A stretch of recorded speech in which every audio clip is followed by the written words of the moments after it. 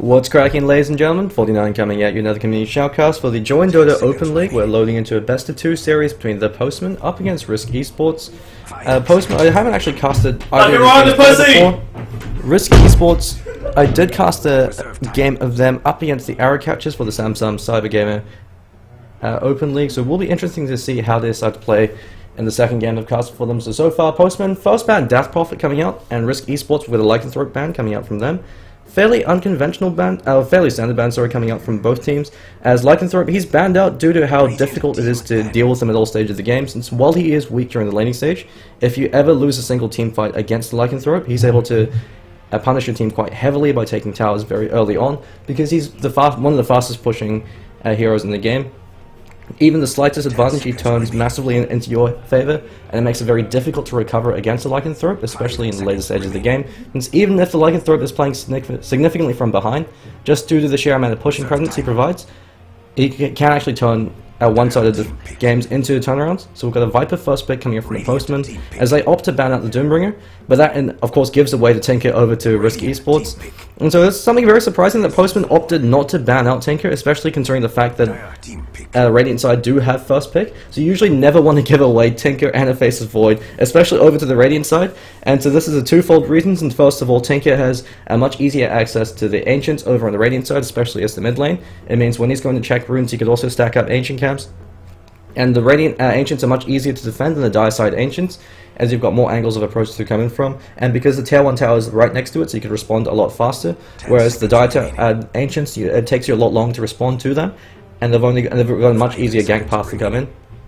The other reason why you never want to give away Tinker to the Radiant side is because you have a much more strong, powerful offlane. Because the Radiant offlane enjoys the advantage of having the Dire side hard camp close by, so if the supports happen to go for a double pull through, it's easier to leech experience being there on the Radiant offlane, and it also means that you could control the creep equilibrium yourself by leashing the hard camp towards the creep wave. So the Radiant offlane for the Faceless Void, the reason why this works is Void's sole job is to create space for the Tinker while he spams out the March machines. So he time walks in, throws out the Chronosphere, Tinker spams out March, and if he's able to get 2-3 stacks of March going, the enemy team's forced to disengage. You can't fight into March, especially if there's multiple instances of the March flying at the same time. And while Postman have picked up Clockwork, and Clockwork's a great hero to hunt out the Tinker, because Clockwork's able to scout out Tinker where he shift Qs to blink into trees. By using the Rocket Flare, he can then hookshot himself forward, and if he's able to catch out Tinker, he could kill him on his own at earlier levels, or later on if he has teammates nearby, they could also come in to help pick him off. And the only way to really break high ground against a Tinker is to catch him outside of his base, and so he can't get the March spam going by the time you try to knock on tier 3s, or if he's inside the base, if you've got long range initiation, which the Clockwork can provide, if you could isolate him and quickly bring him down with some blink support coming in from the rest of your team, you then are able to successfully breach high ground. Otherwise, you want to pick up heroes that can prevent Tinker from being utilized as much. So for instance, the Nyx Assassin with the carry pace, you walk into it, catch out the Tinker with the stun, you can choose to initiate, or if you could outlast the March, so Juggernaut can be used against the Tinker in that 4 position role just for his healing ward. And so Postman have also banned out the Nature's Prophet as well as the Ancient Apparition. And that means that Skywrath Mage is available for Risk Esports as well as the Witch Doctor, so usually when the enemy team picks up a Faceless Void, it forces you to have to pick up heroes to ban heroes that work well with the Void, or to pick them up yourself. And so Skywrath Mage and Faceless Void is a classic combo because it gives you such a huge increase in your pick-off power, and it means that Void's able to recover. So even if he's completely shut down in the offlane, and he's the lowest level on your team, so long as he has that Chronosphere, if the Skywrath Mage is around, you Chronosphere into Mystic Flare, that guarantees you a kill every single time you Chrono, and that enables the Faceless Void to be able to recover. Since in that 3 position role, Faceless Void isn't really going to be able to find much farm unless it's through kills. And so the Skywrath Mage helps set that up. And in this case, because Void is used almost entirely to help set up Tinker by creating space for him, all Tinker deals damage, it's very difficult for the Postman to engage on Risk Esports, especially since Viper, he's a hero that relies on sustained DPS, similar to a Razor, while he's able to consistently output a huge amount of damage through the Viper Strike, so it gives him a lot of free shots, and he's not going to provide immediate pick-off power. And so that means that the Tinker is going to guarantee to run around unmolested in these engagements. You're immediately guaranteed to start a fight 4v5, because you've got the Chronosphere and Mystic Flare combination, and Postman, they're now forced to pick up heroes that can counteract the Void. And so they've got 2 of them so far. They've got the Vengeful Spirits, you could swap out priority targets that are caught inside the Chronosphere, and so it means that Void has to catch out Venge inside the Chronosphere, otherwise Venge will be able to swap out whatever target he's caught in, and the Venge is more than happy to throw her life away if she could save, say, the Viper.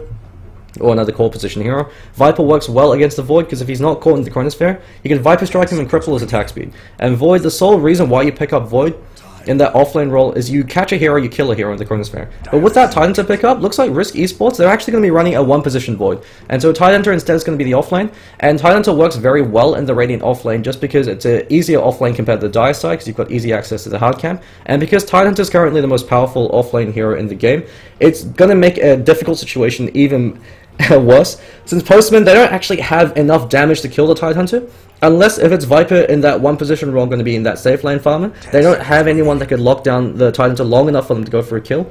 If it happens to be Tide v Clockwork, so if they decide to clash Ag Try and have Clockwork over on the safe lane solo, then Tidehunter actually walks all over him. Because with the Anchor Smash, he prevents Clockwork from being able to take CS, as the melee hero is always going to get clipped by that Anchor Smash, and so it's the reason why Tidehunter is usually banned or picked in almost every single game. Is because he has such a huge amount of survivability in lane with the Anchor Smash as well as the Kraken Shell. You can't dislodge him from that lane. You're not going to have enough lockdown. Venge on their own, the Magic Missile, Tidehunter can shrug that off, especially if he's able to clip 2 or 3 heroes with the Anchor Smash. Because the majority of damage coming out in the early stages of the game is going to be from physical right clicks. And so Postman, they've decided to pick up the Earthshaker, and Earthshaker can actually give you a much higher chance of being able to kill the Tidehunter if you get a good Fissure block in. But otherwise, Tidehunter should actually have a fairly easy lane. And of course, the benefit of the Tidehunter is similar to a Batrider. If you are able to completely zone him out and kill him a few times, he still has that comeback mechanic of being able to either go into the jungle, stack up camps and clear them out, or in Tidehunter's case, you could actually go into Ancients. And so he probably doesn't want to in this case, because you've got Tinker, and Tinker wants to farm up the Ancients in order to guarantee his Boots of Travels. But Tidehunter could always stack the camps for him if he happens to get completely zoned out. And so it means that they don't have to necessarily allocate supports to be able to stack out the Ancient camp. So it means that Tinker and Tidehunter can both recover by clearing out Ancients. So if Tinker has a very good mid lane, he could use the Ancients as a last influx of gold to be able to find his Boots of Travels, and Tidehunter could Leech experience to find his Ravage. And so from Risk, they've banned out the Razor as well as the Shadow Shaman. And so these are heroes that work very well with the Void, and also very well against the Void. Since the Faceless Void doesn't catch out the Razor, Razor could use his Link to zone Void out of his own Chronosphere, and because Razor is tanky enough that even if Void catches him out in the Chronosphere, if Razor eventually gets tanky enough, he can even stay alive inside the Chronosphere unless the Mystic Flare is also committed, and then Razor can turn on the Faceless Void and go for a kill. And so Razor also is very difficult for the Tinker to deal with in the lane, just because he's able to zone them out quite handily at level 1 through to level 3, at least until Tinker gets 3 points up in March. The Razor should actually do fairly well. And because he's got the unstable current, Tinker can't afford to just spam out the laser without getting some kind of damage to return. So Witch Doctor now being banned out by the Postman as Risk Esports. The only hero they have to pick up now is another support. They instead go for Lich. And so the advantage of the Lich Skywrath Mage is Lich gives you the macro advantage. And so he could either creep from the offlane or from the mid lane. Probably going to be from the offlane to ensure that Tidehunter is able to pick up level 2. And so that provides you a huge amount of macro advantage by providing your supports more experience. And because Skywrath Mage is such a powerful support hero, in the sense that if he finds enough experience and enough farm, he essentially serves as another core hero in regard to the amount of magic damage he's able to output. Lich does give you a huge amount of macro advantage in the sense that your supports will be a lot richer than those. And so they decide to counteract that by picking up a Kunkka. And so Kunkka works very well with the Clockwork and the Earthshaker, because you've got 2 heroes who can help pin people in place. Earthshaker can set this up with the Aftershock with his Echo Slam, and Clockwork can trap people in with his cogs. You follow up the Ghost Boat, and if you are able to unwind that combination, you can decisively win these engagements just off the back of the Ghost Boat. And so Kunkka also works well against the Void, because if he doesn't get caught out in the Chronosphere, all he has to do is throw the boat, and even if the boat completely whiffs, the Coco Rum buff that applies to your allies, so that half the damage that you take will be completely mitigated, or will be deferred until the end of the Coco Rum duration. It means that Faceless Void won't actually be able to kill a target inside the Chronosphere, or he'll need twice the amount of damage to kill a target, because 50% of that damage is going to get negated and will be non-lethal.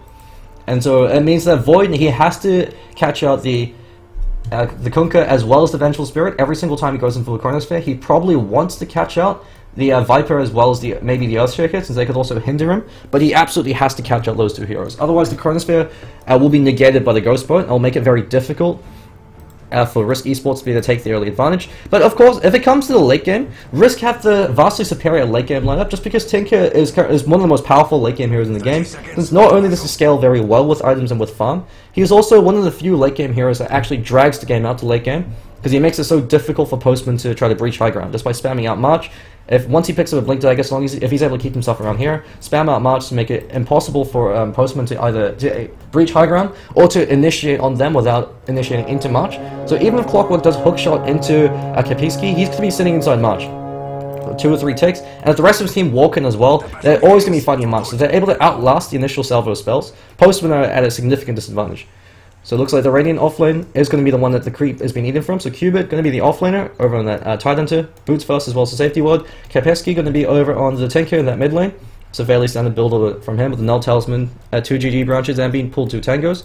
Bloodlock going to be the 4 position Skywrath Mage. So the Skywrath Mage usually takes farm priority over the Lich. Although in this case, Elusively could also function as a 4 because the Aghanim Sept upgrade on Lich with the Faceless Void is actually quite potent, since you're guaranteed to get multiple bounces in if you catch more than one hero. And Gimli going to be the 1 position over in the Faceless Void. Over for the boys and Postman, the Fudge going to be the 3 position Clockwork. Looks like he actually didn't start with a safety ward, and Bloodlock's going to immediately start zoning him out. So with the Arcane Bolt, it's going to be very difficult for Clockwork to be able to stay in lane, but Clockwork, good recognition coming out from the Fudge, starting with another set of tangos. And so the best way to deal with the Skywrath Mage is to outlast his mana pool, since it's easier to get HP sustained than it is to get mana sustained. And so once Bloodlock tends to run low in mana, you're just able to sit in lane. You can actually play very aggressively against him. So Bloodlock, but then again, he started with 4 clarities, and so Fudge, while he was hoping to weather the storm, might be a lot more difficult to do so.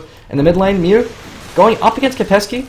And while Kunkka's a very powerful mid hero, because he's a melee hero and because Tinker can always spam out March, and because Tinker's a ranged hero, he has the intrinsic advantage of being able to throw out cheeky right clicks on him, especially since he's got more, since Kunkka has such low base armor.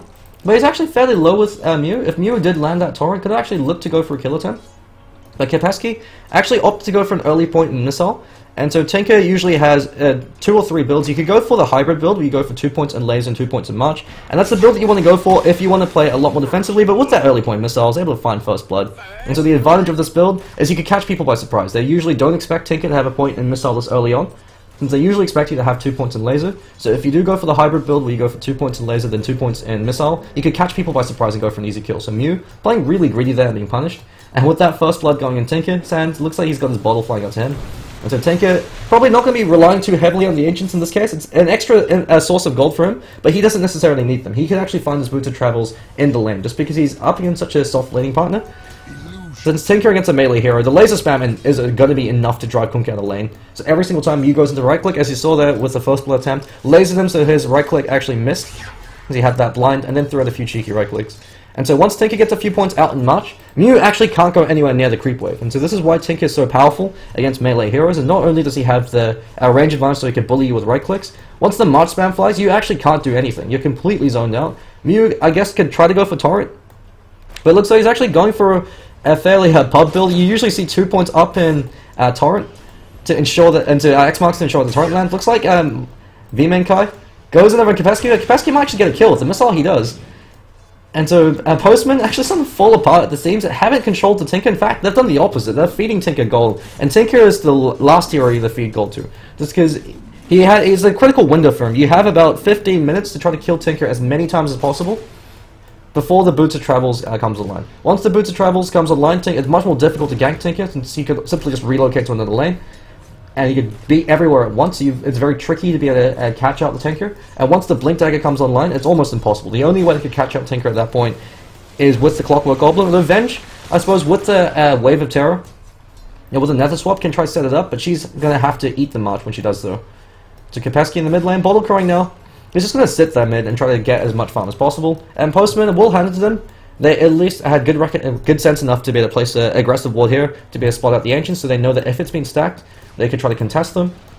But Kapeski so far hasn't gone for the bait. And Cubit, left alone with just the Earthshaker, because it's a Viper in that safe lane, Tidehunter is going to be having as easy times he'd like. If it was any other carry hero, if it was a melee hero, Tidehunter would actually be able to completely dominate this off lane. But because it's a Viper, even if he's not going to get caught by the Anchor Smash, and with the Poison Orb, should be able to keep Cubit back and can actually go for a kill. Since while Kraken Shell will purge off CC, because you're constantly applying that snare, Cubit will get enough hits in that with another Toxin, he'll be able to out DPS the Tidehunter and control him in lane. And so, Utu for you, going to be the safe lane farmer over the Viper, most likely going to be the mech carrier for his team, since that's the advantage of drafting a Viper. All he really needs is survivability. It looks like Mew once again gets blown apart by Kapeski. Looks like we need a separate camera for him. Bloodlock actually rotated to provide the concussive shot, and Vengeful actually caught out, and lots of great body blocks coming in from elusively. The Fudge coming in actually cock blocks in Bloodlock, but because he didn't catch out elusively, there should be another kill going in favor of Risk. And the Fudge backing himself off, just cogs up on him, and both supports, so Penormous as well, rotating bot, not actually able to accomplish anything, and this Clockwork Goblin, level 1.5, compare that to Tiger's level 4, it's the power of the Radiant offlane compared to the Dire offlane. Because Bloodlock has completely zoned out Fudge, he can't do anything. In Clockwork Goblin, he's a very powerful offlane hero in the sense that if he catches a support hero out in the zone, he could go for a kill, but he needs at least 1 point up in Battery Assault to do that, and he can't do that against the Skywrath, and Skywrath's got enough mobility to stay outside of his cog range, and to constantly bully him back. So we've got a 5.5 minute Hand of Midas up on Gimli, Son of Gloin. It looks like he is opting to max out the time lock, and with the Hand of Midas, because it provides such an increase in attack speed, it's actually a very powerful killing item on the Void. Since Void, you get more damage by stacking attack speed than you do by stacking damage, and so it's why you usually see Faceless Voids go for a Maelstrom early on, why they go for a Mask and Bandits, is because Time Lock does double damage inside Chronosphere. You don't have to build damage. For the first 30 minutes, you can afford just to build attack speed, and you'll deal so much damage through your Time Lock that will give you enough killing power, especially since you also have the pseudo CC coming in. So it looks like Fudge, 6 minutes into the game, finally able to pick up level 2. Mew, going for a complete pub build, you usually see 2 points in X to guarantee the Torrent. Because Torrent's unreliable, and Kunkka's so heavily dependent on being able to land the Torrent to set up the rest of his abilities, if you can't land the Torrent, even if you're the best Kunkka player in the world, you never want to leave anything up to chance. Kapesky, realizing that his Ancients might be stacked, so actually going into the jungle camps, and so he's actually halfway towards his Boots of Travels 6 minutes into the game. If he's able to find a very timely Boots of Travels, at the rate that he's farming, we'll be finding it about the 10-11 minute mark.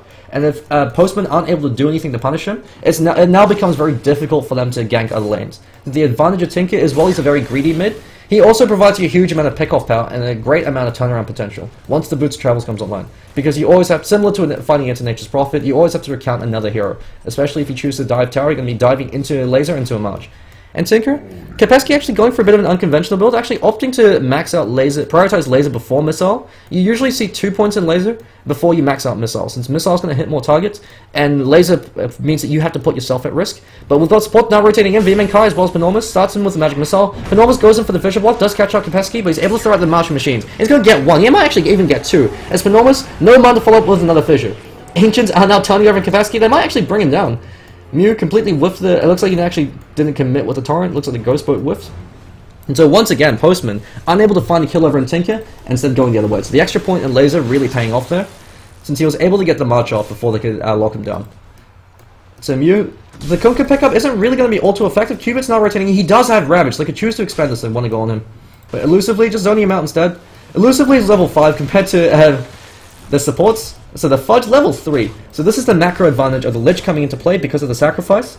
And because PM, they picked up the Clockwork over the Dire offlane, and because he was so handedly zoned out by Bloodlock, they can now afford to leave him alone against Gimli. Because Gimli can man-find him, he's got a Chronosphere, he could actually go for a solo kill in Fudge, if he ever overextends.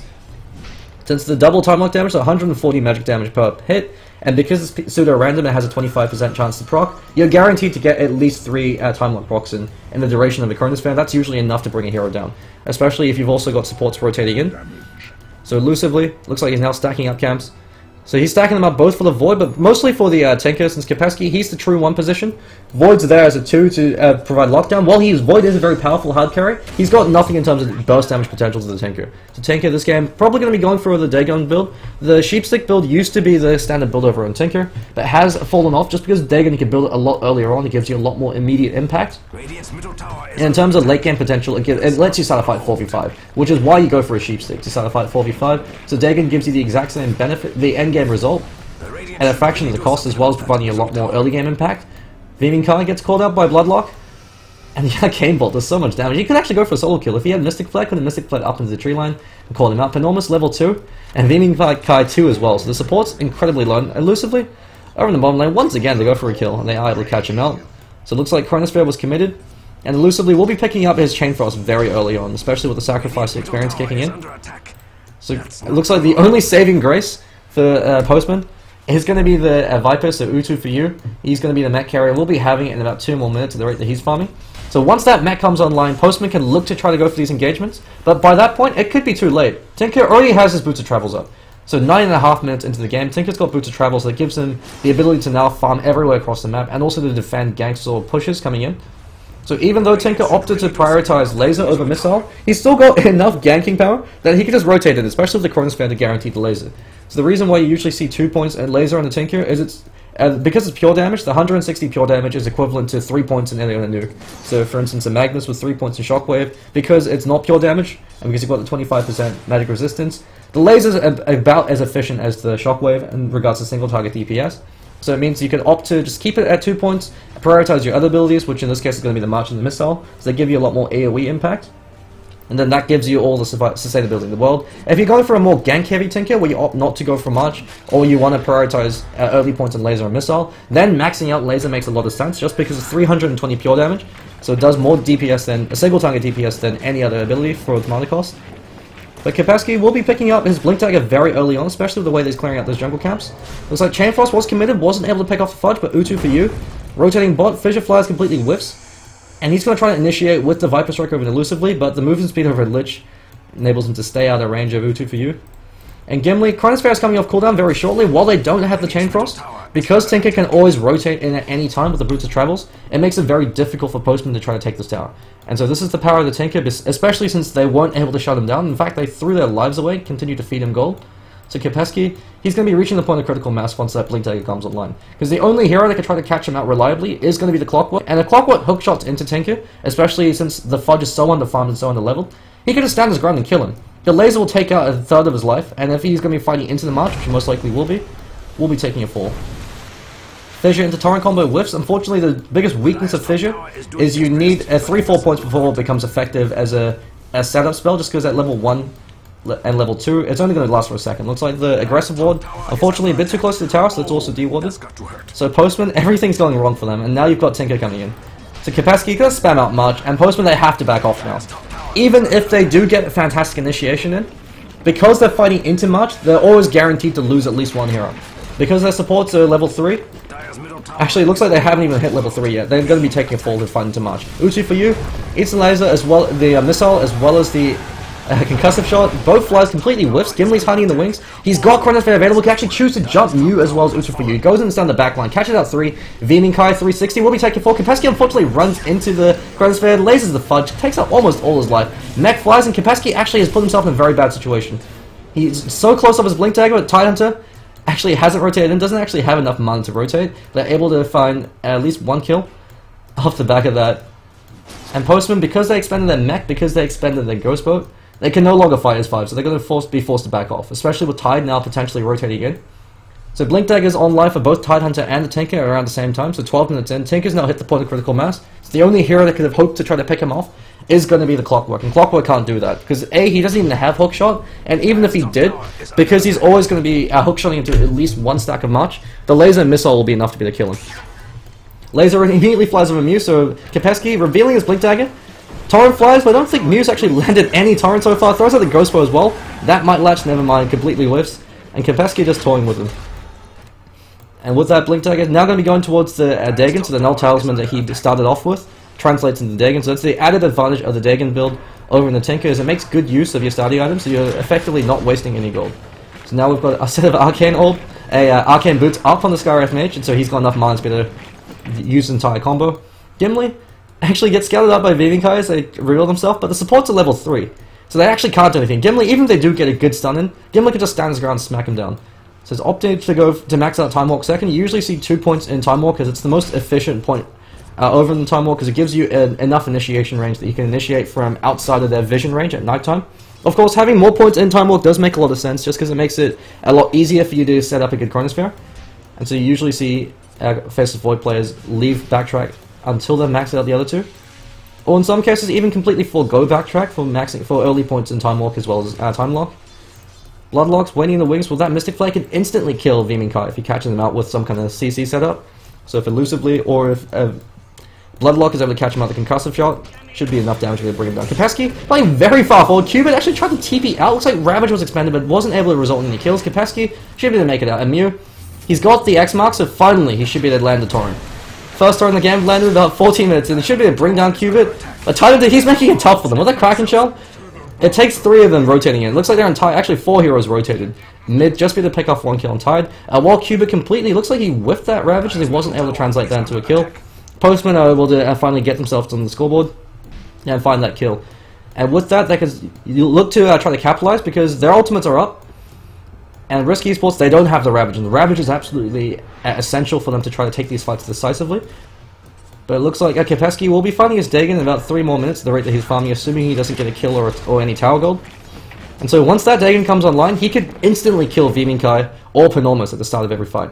With a laser, missile, as well as the Dagon, should be enough to instantly pop the Venge. Might not be to pop the Earthshaker, but it will keep him at low enough HP that's forced back. Especially with a little bit of assistance coming in from Bloodlock. Rocket Flare being used, and actually looks like Kapesky is starting to play a little bit safe. He doesn't want to die until he has his Dagon. Actually, he hasn't died at all, so there's a fat stack of spree gold up on him. And Utu for you, in this game, probably wants to go for... You usually want to go for an Aghanim Scepter and a Viper, but in this case, because you're fighting against a Tinker that's going to have Dagon so early on, and because you're up against the Tide Hunter, you want to go for a BKB. Gimli, looks like Hookshot actually flies over in Bloodlock, and the Fudge should be to clean him up. Gimli throws out Chronosphere, catches out 2, but he didn't catch out Utu. And Cubit, because he doesn't have Ravage, he actually can't contest this. So he is able to TP himself on out. The Chain Force flies, but not going to be enough damage to be able to bring down the Fudge. And Postmen, they actually are reacting fairly well. Looks like the Ghost Boat is going to catch up in Kapesky, and Kapesky takes a huge amount of damage. Actually, it's going to be enough for a kill, and Vengeful finally finds revenge. And Cubit, this is because he whiffed that Ravage early on, and wasn't able to translate that into a kill, because they have that timing window. If Ravage was online, Postmen would have at least suffered 2-3 losses there. As you look at how low their heroes are, so Postmen, good recognition coming up from them, choosing to capitalize when Risk Esports don't have their Ravage online, and Bloodlock is going to be taking another death. He throws out the Mystic Flare, so from Hell's Heart he stabs at thee. That's not going to be enough, and Cubit, he actually does! So he's able to smack him down, but he throws his own life away as well. And so Risk Esports starting to throw a bit, running in one at a time.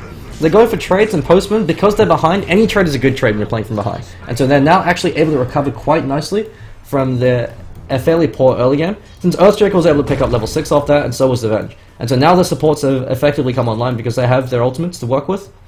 And so Postmen, signs of life being shown.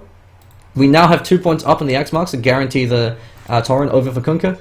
For some mid players like Mushi, they actually opt for 3 points in March, and the rationale for that is it guarantees the Ghost Boat. And in terms of burst damage potential, if you guarantee the Ghost Boat, you're going to deal more damage than guaranteeing the Torrent. So that means that you X marks immediately throw the Ghost Boat, and then once they get hit by the boat, then you Torrent them. As opposed to X marking them, torrenting, and then following up with the Ghost Boat. The 3 points in X combo gives you a lot more burst DPS, and it's usually a lot more reliable. Because the Ghost Boat also means that if supports rotate in, they're also going to be rotating into the Ghost Boat. And so it makes it very difficult for them to try to engage you on that front. But that being said, 2 points on Ghost Boat does give you a lot more reliability, since it gives you the torrent setups. It's a lot more mana efficient, and it means that you could get more points over in the Tidebringer, so it gives you a lot more lane control. Gimli pops the Mask of Madness, goes over, and Utu hasn't actually used his Chronosphere, doesn't have it off cooldown yet. And Utu actually stands his ground. He threw out the Viper Strike, so Gimli actually choosing to commit with the Chronosphere, but the Mystic Flare is enough to bring him down. And Gimli, with the X marks, should be taking it forward. Magic Missile from Vengeful is going to be there. Bloodlock, Ancient Seals Penormus to prevent the Echo Slam. Cubit comes in, he throws out Ravage, catches out 3, huge Ravage coming up from him. Mew, he's got the Coco Rum debuffs, it's keeping him alive for now. And the Fudge actually looks like he kills elusively over in the background. Penormus, though, should be taking it forward. One more Arcane Bolt, not even needed. Arcane Bolt to creep instead. Cubit, he's now caught in with the creep wave, so Fudge is actually doing a lot of work. While that happens, Kapesky, he walks into the fray. He's a little bit late, but he's got the laser as well as the missile to be to clean up the Fudge. That should be enough with the missile. Looks like he actually doesn't have enough, blinking himself forward. And he might actually be able to keep himself alive. So the Fudge, there we go, the missile's there. So Kapesky's finally able to bring him down, and that's his Dagon. Actually will be his Dagon too, if he's able to find a few more creeps. And so Kapesky, without a Dagon, able to find 3 kills rotating in. So this is the power of the Tinker, similar to a Nature's Prophet. Every single time you go in for an engagement, you have to assume another hero is going to be there. There's the invisible presence of the Tinker, similar to the invisible presence of the Nature's Prophet. So it makes it very difficult for you to get these clean getaways. You're always going to be training. And if you consider the fact that Risk have the superior late game lineup because they've got the Tinker and because they've got the Void, compared to Postman, whose only real source of late game is going to be the Viper. Since Kunkka, while he's a potent hero in regards to the damage that he outputs, because he's such a fragile hero, even though he's a strength hero, because he has such low armor, and because it looks like he's actually going for a Shadow Blade, he's not going to have enough survivability to ever get off more than one Tidebringer. Especially if he gets called out in the Chronosphere, he's going to die every single time. And if he's not able to run to a fight with the Coco Rum buff, Tinker can actually instantly kill him at the start of a fight. And so it's the intrinsic weakness of a Kunkka, is you need to draft 2 other cores that can pick up the slack. So it's usually having something like an Elder Titan, helps out a lot because you've got the Earth Splitter to also go on top of the Ghost Bow, so it gives you a lot more teamfight presence. Or picking up a hard carry of your own, like having a Faceless Void of your own would be good. Or something like an Ember Spirit that could transition to the late game. And so because they don't, the only hero that really scales all too well to the late stage of the game is going to be Viper, and even then, Viper's a core that only can out-carry the enemy core if he's ahead. Utu dives into the trees for Cubit, immediately just blinks on out there. So he's toying with him, looks like he's going for a very aggressive Titan build, so opting to prioritize Gush over maxing Kraken Shell. The advantage of this build is it gives you a lot more aggressive capability since you've got more damage from the Gush and more armor reduction. But you do usually see maxed out Kraken Shell build in Titan, so it means that if he gets locked down, you're going to be able to ensure the Ravage a lot earlier on. And you get to kill over in Bloodlock, but should be taking full. So time looks like that. Gimli throws out the Chronosphere, and Penormus is also caught in the Chain Frost now flies. Unfortunately, Penormus died before the Chain Frost could bounce, and the TP looks like it was cancelled as well. So they should be able to take that tier 1. And that's a Dagon 3 going to be coming online for Tinker very shortly, especially the tier 1 tower taking a fall. So they do trade tier 1 for tier 1, but the mid lane tier 1 opens up the map a lot more. The Radiant safe lane tier 1 does open up access to the maps, and it means that in terms of map control, they now have this much as opposed to having this much that they had before, because it's a lot more difficult to react. So that means that the safe lane, you can only really farm it if it's pushed up to around there, and even then you need a ward there. And so the taking out the safe lane tier 1 does free up a huge amount of the map. But because Postmen are always going to be fighting into Tinker, it's really difficult for them to capitalize on this, just because the support rotations early on were so completely unsuccessful. And Kapesky, with a Dagon level 3, he's going to make it very difficult for them to go into these engagements. They're always going to be taking at least 2 deaths, just due to the Tinker. So 1 from the March, 1 from the Laser. He goes on and Beaming Kind, brings him down. Fudge completely dodges the hook shot. He does eat the Viper Strike, and that's going to be his death. So Kapesky, unfortunately, my friend, he's got no other way to bail himself out. Fudge eats that Frost Blast, but it's more than happy to take that as he ends a huge spree, so he gets about 840 gold from that, so he's going to be blown towards a 4-staff. And the advantage of the 4-staff is when you're against the melee core, like a Faceless Void, you hookshot, cog him, and you 4-staff yourself out. So it's the Bulba build, because the idea is you can't man-fight against their core if you're stuck inside the cogs. Since if you do so, you'll die. Unless you have a Blade Mail very early on, you can't do that, and because the Fudge is playing so far from behind, you instead use the cogs as a temporary prison. It's a form of pseudo-CC to control Gimli, especially if he's already Time Warp. So good recognition coming up from him. You can also use it to help set up the cog. You can push heroes into cog and push yourself out to give yourself a lot more mobility. But while I say that, Ghost Bow completely whiffs Mystic Flare, Chronosphere, enough to be able to bring down. Ravage Flies catches out 2, and Penormus should be taking full as U2. He's able to pop mech to keep himself alive. Penormus wants to go for the Echo Slab. Not going to do it as Bloodlock cutting around. Cubit now caught in a bad position. He's going to throw in an Anchor Smash before he dies. Never mind, not able to do so. Bloodlock unfortunately puts himself a bit too far forward. So Postman, despite being put on the back foot, they are able to capitalize. That all boils down to the fact that Kapesky was dead. If Kapesky was there, they would be able to find at least 1 kill from that. Just because you have to always keep in mind the laser Dagon combo, and Kapesky, he finds 1. Vengeful just catch him out with the stun. That might actually be enough to bring him down as elusively. Doesn't have any mana to really work with. Throws out the March, so ensures that if they try to commit to this, they will be taking full Mew. He actually could be dying here if he's caught inside the March elusively. Doesn't have enough for the Frost Blast, and he's going to be forced back. He actually throws out 1 more right click and get Mew, but the same thing goes for him. And so both of them decide to call a truce and back off. And Kapesky, once again, overcommitting. He should at least wait until he gets his Ghost Scepter before going in like that. Since otherwise, if you blink into their entire team, when the rest of your team is dead, you can't really capitalize with the Dagon. So you might be able to kill 1, maybe even 2, but you're inevitably going to be taking the fall. And that trade's going to work out in favor of Postman. We've now got a 23-minute Molnir up on the Faceless Void. And so Molnir, the most cost-efficient DPS source for the Faceless Void. Since as a DPS item in general, just in terms of gold for damage, Molnir and Desolator are the 2 best DPS items you could get. If in regards to bang for your buck, since Molnir, if you look at just single target DPS, if their armor value is above 10, it does more single target DPS than the Daedalus and then the MKV, assuming they don't have evasion, and that's just single target DPS. So that's completely discounting the AOE impact of the lightning bounces, which hit up to 7 targets, or the static storm. So Molnir, hands down, is probably one of the best DPS items you could get in terms of value for money. And on a hero like a Void that has damage intrinsically built in. Through the time lock, so you don't even need to build damage on him. Building attack speed gives you more damage than actually building damage. And so Gimli, in terms of his DPS potential, is absolutely through the roof. 305 attack speed, so he's actually got almost max attack speed when he pops that Mask of Madness. So that means that he should actually even be able to kill 2-3 targets inside the Chronosphere if he gets a multi-hero Chronosphere, since you're also accounting for the Lightning procs. And the Static Storm buff, he can actually throw it over on Kapesky to make it difficult for them to turn on him. Actually playing very aggressively, pops Mask of Madness, and then walks himself forward. Kapesky looks like he's actually going to be maxing out the Dagon. So not going for the Excalibur, but actually opted to go for 3 points in Realm very early on. This is actually a bit of a mistake. You usually don't want to go for the 3rd point in Realm until you have another Mystic Staff. And Kapesky actually takes a fall. He's called out with the Ghost Scepter, throws out the Dagon over on Mew, but because the Coco run buff is on him, they're able to do it. And Postmen are standing their ground. Fudge caught up with the Mystic Flare, but he's able to keep himself alive by breaking cogs. Ravage is fly, but the Ravage is too late. Crane Frost enough line back and forth. It does bring down Beaming Kai, but Mew is able to absorb it to prevent it from continuing to proc. Gimli cleans up the Fudge in the background. He's got Chronosphere. He can actually go in solo and try to catch out 3. He does. He goes and he's going over U2. The Lightning procs are doing their work. He gets 1, he gets 2, he gets 3. This is the power of the Mjolnir on the Faceless Void. And Gimli's on the glowing. He swings left and right and brings them down. So that fight went absolutely terribly for Risk Esports. Kapesky was called out at the start of a fight, wasn't even able to get a kill before he died because the Coco run buff was on, and because he got called out by the X-Marks Ghost Boat. The Ravage flew out, they weren't really able to capitalize off the Ravage too much, because the only thing hero they had alive to really work with was Elusively. Since Gimli was hanging back in the rings, if he also came in immediately, they might have recovered a lot better. And so even though there was such a terrible fight, because the Mjolnir came online so early for Gimli, and because he got that 3-man Chronosphere, he was able to turn it. Otherwise, Postman should have actually decisively won that engagement. As they baited out a Ravage way too late, they needed to Ravage the instant they went on Kapesky. But Qubit wasn't able to respond. So even though Risk Esports aren't really executing their draft effectively, because Gimli is so farmed, and because he got that Mjolnir so early on, he's just able to tear through Postman on his own. And so the way that Risk Esports want to take these engagements is either Gimli or the Qubit are able to blink in and start a fight with either the Ravage or with the Chronosphere. The advantage of the Titan is you could also counter-initiate, or for whatever instance, if Kapesky decides to blink forward and start a fight by killing someone, then when they turn on him, Qubit comes in, throws out the Ravage, and then Gimli comes and wipes it down as well. So Kapesky, he has that blank check of being able to play very aggressively and blinking very far forward because he knows his teammates are able to bail him out. Still disagreeing with going for the 3rd point in Realm. You usually see 2 points in Realm at this point, or even 1 point if you're going for the Excalibur build, where you want to be as efficient as possible with your mana.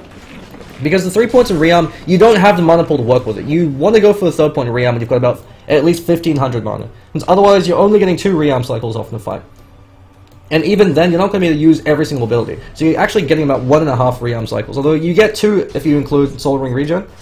And Tinker's all about maximizing his Realm cycle to be as efficient as possible. Like a Storm Spirit, your mana pool is everything. You translate your mana pool into damage, you translate it into survivability. And for Tinker, if you're not able to make good use of it, if you're not being as efficient as possible, it really starts to affect your impact. Gimli comes in over a Mew, Beaming Kai's there, catching him out the stun. Looks like he actually backtracked that. Throws out Chronosphere on 3 once again. Now the Chain Frost is there! It's an absolute disaster for Postman. Beaming Kai, 4-starred out by Fudge, but should be taking a fall. And Fudge, and Mew, he's actually Ghost Staffing, he's actually keeping himself alive with the Shadow Blade. But Qubit can actually just throw out casual Anchor Smash, and that might actually be enough to be able to bring him down. As the Shadow Blade does wear off, he's going to TP himself on out, and Qubit, unfortunately, doesn't have it yet. Throws out a Ravage, so committing a lot of resources for that kill. I was about to say he doesn't have enough to be able to bring him down or to interrupt him, but choosing to commit the Ravage, more than happy to do so, as that kill could actually translate into the tier 2 tower. Since the only hero they have to be worried about is the Kunkka, and Kunkka is dead for 50 seconds. Unless he's willing to expand buyback, which he doesn't actually have, so they're going to lose 2 towers. So the tier 1 over the bottom lane takes 4, and they're going to be losing that tier 2. And Gimli, 6k gold up on him. He can buy a Butterfly outright if he wants to, or if he wants to go for a safer build, probably going for a BKB. And that means that the backline supports can't do anything, so Gimli can YOLO win even without a Chronosphere and kill them all. Looks like Penormus is actually able to catch out Kapesky. So Kapesky really playing a bit too far forward, starting to throw his lead a bit. But he's buying space, so hashtag space created as they decide to smack on their tier 3. Take about half his life off before they back off. And Bloodlock looks like he might be going for a Yule Scepter, or it could just be a casual Sage's Mask. Would have preferred something like a Rod of Valley up on him, especially because Skywrath Mage needs survivability from the Vitality booster, and the Rod of Valley Maim ensures that you're able to get a good Mystic Flare off. And so Viper did opt to go for the Aghanim Scepter. The Aghanim Scepter is a great pickup on Viper. He's probably one of the best Aghanim Scepter upgrade heroes in the game, just because Viper is such a slow hero, and the 950 range of the Viper Strike ensures that you could initiate on enemy targets and pin them in place. Since the 12-second cooldown is absolutely ridiculous in these drawn-out fights, you're guaranteed to get at least 2 off, and every single time you Viper Strike someone, they're effectively, if they don't have any kind of mobility ability like a Blink or a 4-star, they're dead in the water. But the drawback to this is that means that every single fight, he actually could be torn apart by the Ravage as well as the Mystic Flare. And so that's the added advantage of Risk. As well as the fact that Tinker can just walk in and once that E-Blade comes online, just shotgun Viper down.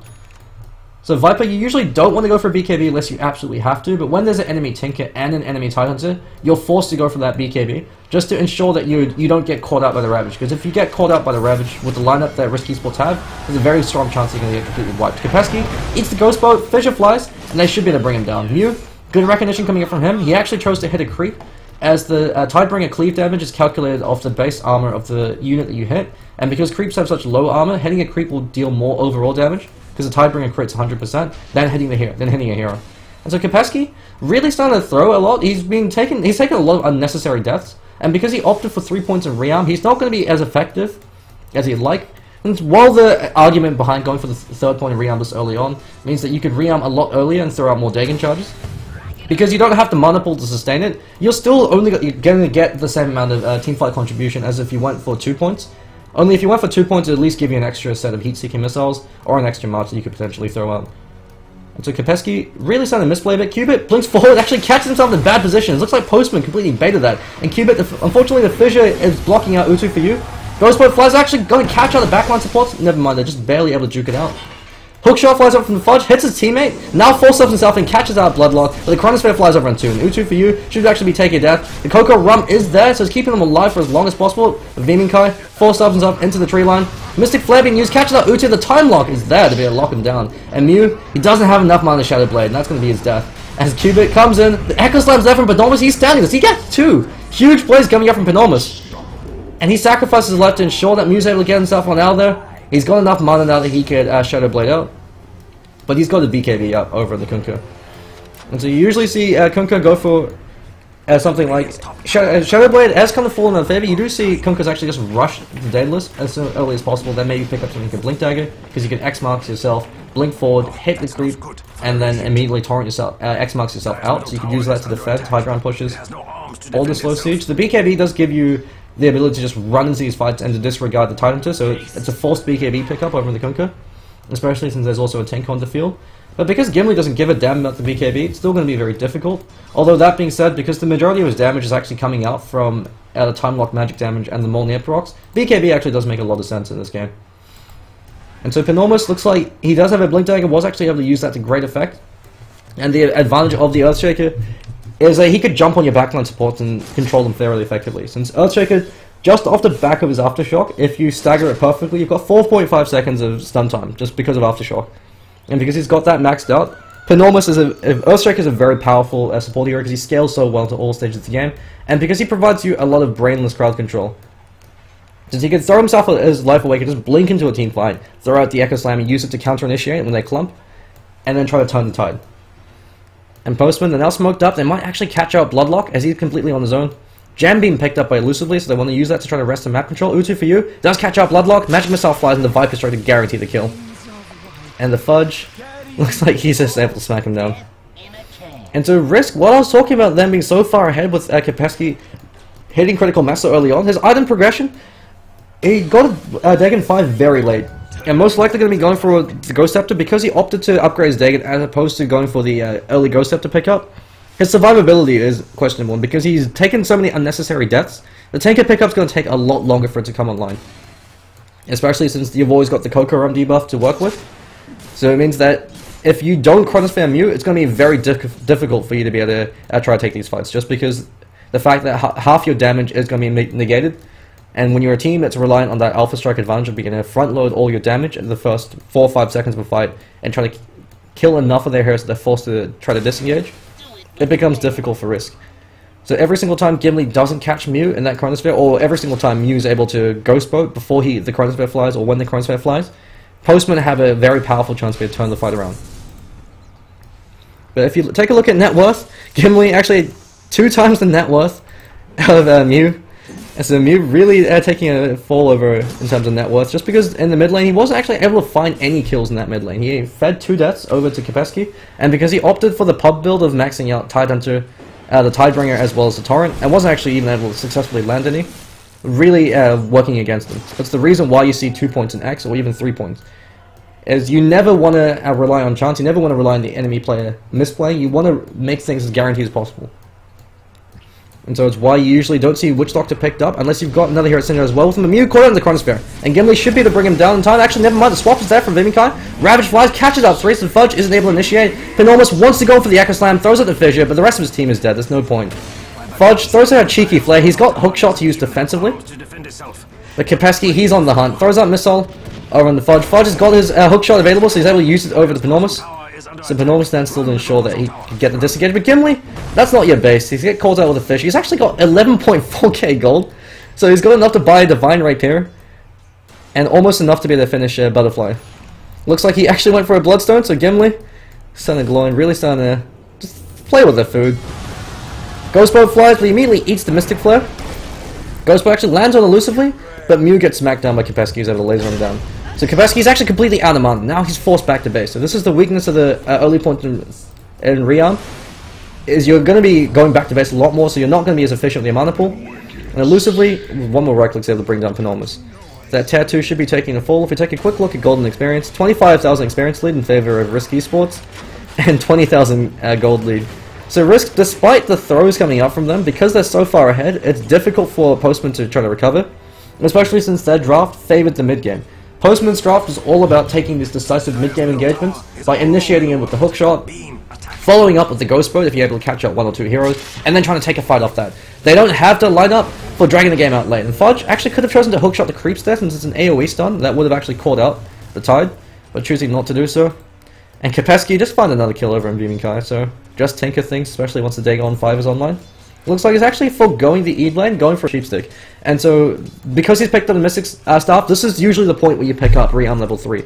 Because you've got enough mana now that you could get 3.5 Rearm cycles before you run out of mana. If you go for a level 3 Rearm without any other mana boosting items, with just the Dagon 5, you've got 1.5, maybe 2 Rearm cycles before you completely dry. And that drastically impacts your team fighting capability. Since Tinker, you're actually there to provide all the damage. Gimli, he can provide damage because he's got so much farm. But really, his job is just to lock him down in place for Tinker to be able to go in and blow people up. And Void actually picked up an E-Blade, so he's going to be the one providing that shotgun. So just the straight up bad mana plays coming up from Gimli as he's making a statement, going in for these unconventional pickups. Bloodstone and E-Blade, you never want to go for these items on Void since E-Blade disarms you when you go in. In terms of theory crafting, on a hero like a Spectre, E-Blade actually can be a fairly cost-effective pickup if you're playing a Spectre from behind against another enemy core, because the 4D Agi translates well to your illusions, and because I believe the Desolate doesn't count if you're disarmed. Since Desolate, the only thing that Desolate keeps in mind is if they're away from other units, so I'm not 100% certain on this, but I think you still get Desolate procs from your right click as well. So E-Blade on Spectre can be picked up, it's a very unconventional pickup, but it can be used as a pickup if you're playing from behind against a significantly farmed enemy core, since you also have that burst damage to work with. But the advantage of Void picking up the E-Blade doesn't mean that you've got a shotgun that doesn't require Tinker to go for one. Vimikai swaps him out and the Fissure flies, so Vimikai will be taking 4, but it guarantees the Ghost Boat. And Ghost Boat does catch out Cubit, but he's got Ravage as well as the Kraken Shell. They're going over on Gimli, but Gimli's actually incredibly tanky, so the Bloodstone doing work. The Ravage catches out Utu for you, and he's actually immediately popped his mech. Mew just TP's on himself for now then. Viper Striker's there over in Cubit, he actually could be taking a fall, but Kapesky's there to follow up. And Gimli just runs past the Tier 2 tower and starts smacking on Utu. Echo Slam being used on 1, not going to be enough though, so the Bloodstone really actually doing wonders to keep him alive. And so they are able to find that kill. And that Tier 2 should be taking a fall, especially with no buyback available for Postman. So Cubit looks like he winds up being the mech carrier for a team, so that's the added advantage of the Tidehunter. Is in some lineups you actually can choose not to even go for an early blink and go for a mech. The Cubit wanted to guarantee the early blink target to get good Ravages off. But in this case, because you've got Gimli to start these fights, Cubit didn't even necessarily have to go for a blink. If they want to fight early, and if they had a lot of faith in Gimli, they actually could have opted to go for an early mech as opposed to an early blink on him, and let Gimli start these fights. And so the advantage of that is because Postman has a lineup that were looking to fight early, it gives you a lot more team fight impetus with the mech to counteract their mech. But because they were so far ahead, going for the Blink Dagger that early on does give you a huge amount of team fighting presence as well if you can start a fight with a good Ravage, and also gives you that counter initiation capability. So Kapesky Actually gets caught out with the X marks, and the Ghost Bolt should actually land on him. But Gimli does catch out too with the Chronosphere. But the Coco Rom doing a huge amount of work to keep him alive. Cubit now comes in, doesn't have the Ravage, but the Chain Frost is flying back and forth. Utu for you. Actually, with the Ancient Heal, it's going to clean him up, and Mystic Flare's there. The Fudge gets lasered down by Kapesky. Reminds me of a bit of a joke. Why is Dagon called Dagon? Because Dagon and Mew Mew, they've had enough. They call GG, so 39 minutes in. Risk decisively take game number 1 up against the Postman. So this is the best of 2 series. We'll be taking a quick break, and we should be right back for game number 2. Stay tuned.